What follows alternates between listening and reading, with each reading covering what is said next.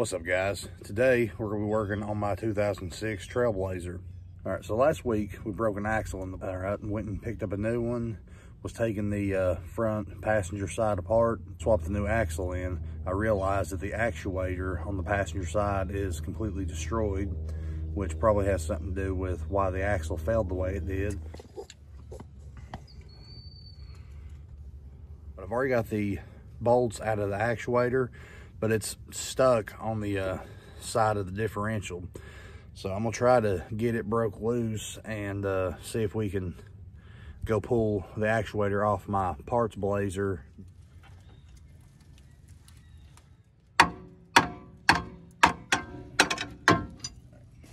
So now there's a plastic splash guard on the bottom down here in this area. I'm gonna unbolt that.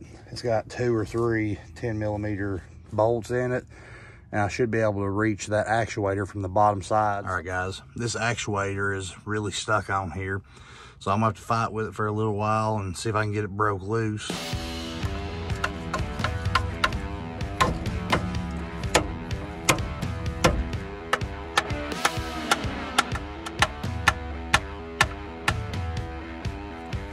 So here you can see part of my problem.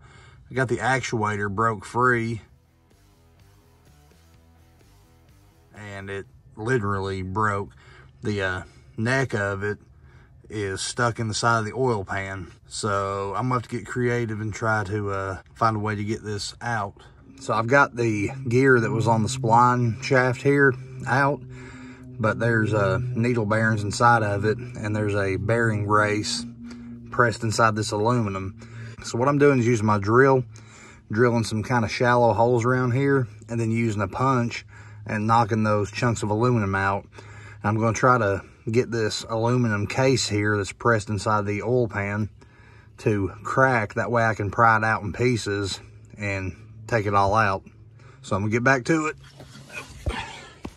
All right, so I just got the rest of that actuator pulled out, and that's what's left. This is a stupid design for the axle to go through the oil pan. Now it's time to get online and order the new actuator for it so I can get it put back together.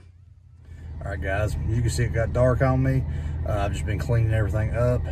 It's gonna take till roughly Wednesday of this coming week before my actuator gets here. So it'll be a week of not driving the Blazer. But I'm gonna come back and do the install of the actuator this next weekend. So I'm gonna break this video up. Instead of it being a longer one, I'm just gonna make it into 2 shorter ones, and instead of releasing every 2 weeks, I'll go ahead and release this one this week, and then next week's video I'll release it the same week instead of waiting until the week after.